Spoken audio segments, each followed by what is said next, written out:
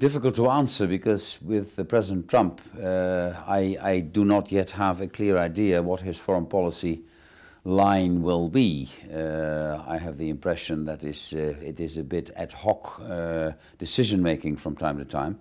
I hope that people like the Secretary of Defense, General Mattis, whom I know very well from my own NATO days, and Herbert McMaster, the National Security Advisor, will get the upper hand for a consistent United States foreign policy. I don't see it yet, I have to say to my regret.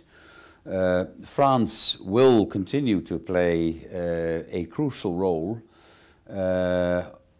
albeit already for the fact that we will have Brexit, which is of course a dramatic development, but we will have Brexit in one or the other form.